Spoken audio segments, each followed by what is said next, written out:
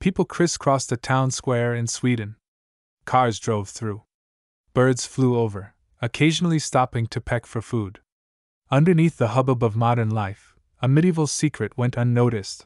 Not anymore.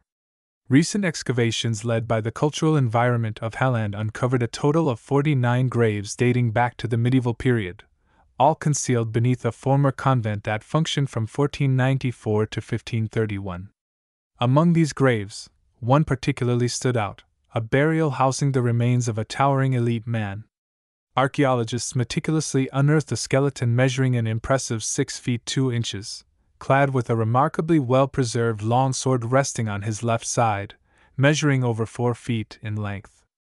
The sword, a rare find in medieval graves, holds significant historical weight. An X-ray examination unveiled an intricate inlaid decoration featuring 2 crosses, likely crafted from precious metal. This discovery prompted experts to assert that the presence of such a weapon indicated the deceased's high social standing or elite status. Upon uncovering this extraordinary grave, archaeologists promptly took measures to preserve and further study the sword. It was carefully wrapped and dispatched to a laboratory for detailed analysis, while ongoing excavations at Lilla Torg continue. The burial site is situated in Lilla Torg, once part of the Franciscan monastery of Sancta Anna's during the 15th century. Earlier excavations in 1932 had revealed remnants of the monastery kitchen and church, and this recent exploration brought to light additional sections of the monastery church.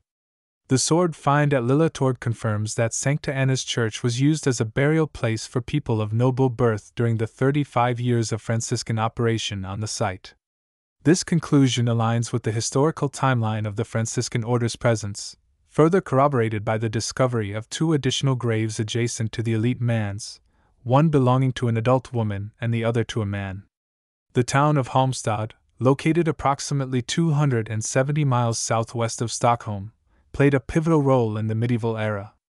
Granted its first town charter in 1307, Halmstad's historic center took shape in the 1320s as part of the Kingdom of Denmark. The short-lived Sancta Anna's Monastery, constructed between 1494 and 1503, faced closure in 1531, leading to subsequent repurposing of its land for purposes such as an armory and hospital.